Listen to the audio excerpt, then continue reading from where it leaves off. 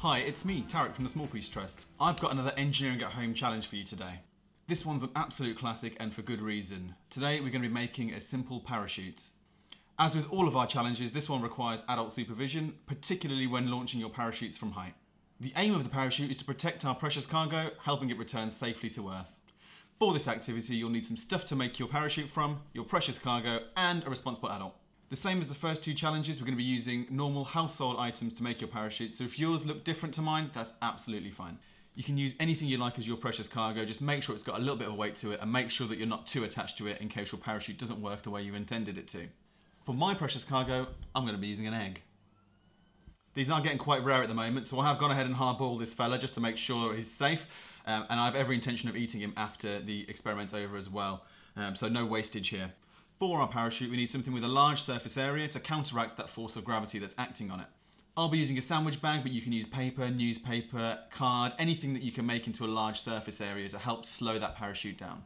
There are a few things that you need to consider when making your parachute. How can I maximise the surface area of the parachute? How can I make it as light as possible? Think about evenly spacing the strings or whatever you use to attach it. And finally, your precious cargo needs to be able to enter and exit freely. Before you start, you might want to do some research to get some design inspiration, and that's exactly what I've done here. Do you feel inspired yet? Perfect, then it's time to build.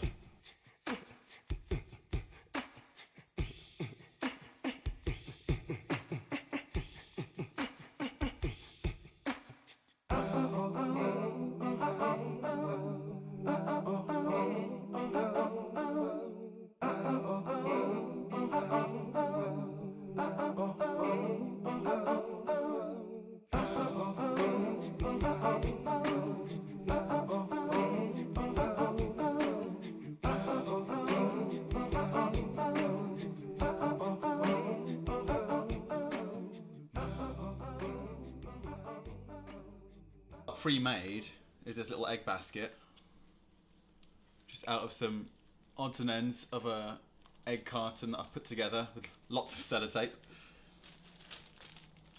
Couldn't find any string in here, so rather than use string, I've used little bits of ribbon from wrapping our Christmas presents, and then that's all attached here to this food bag that two food bags that I've actually sellotaped together to get a bigger surface area.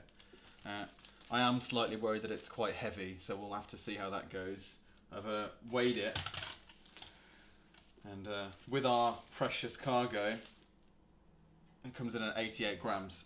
Not too happy with that, so we'll see how that goes in the testing. Now, when it comes to the launching and the testing, it's all about what you've got available to you. I live in an apartment, but we do have some stairs we can use. So for the launch, I'm going to get as much height as I possibly can, then release it from about here, okay? And what we can do, we can measure it, we can calculate the speed that it goes, but when it comes to the testing, something like this for your first height. So let's see how well this one goes. Down with a thud. Should we go and see how we did? So, he's all intact. I'm calling him Egg Wallace. Managed to survive that one, so we could now in theory progress onto slightly higher drops to see how well our parachute works. But like I said before, I think the weight of that is probably counting against us quite heavily there, because he went to ground with quite a thud. For this part, you can add a little bit of maths in as well. For example, you can calculate the velocity that your parachute travels by measuring the distance it falls and the time it takes to reach the ground.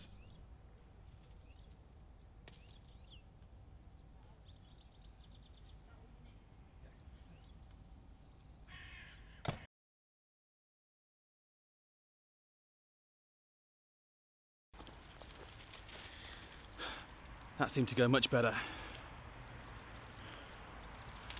Although he looks unhappy to be here, he remains intact. Nice one, Egg. Now I'm going to challenge the rest of the team too, so let's see how they get on.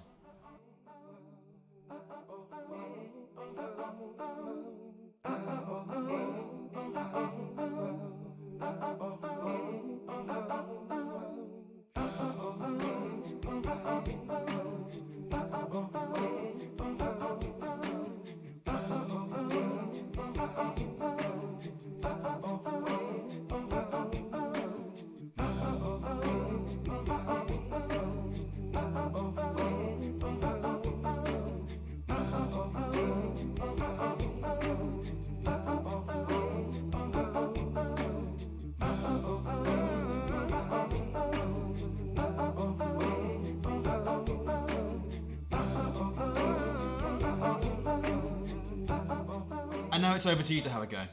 Share videos of you having a go with the hashtag engineeringathome. Don't forget to tag us and we'll repost our favourites. For some more projects, check out our socials and our YouTube channel. And if you're struggling, you'll find a guide in the description below as well, which will help you out. Good luck.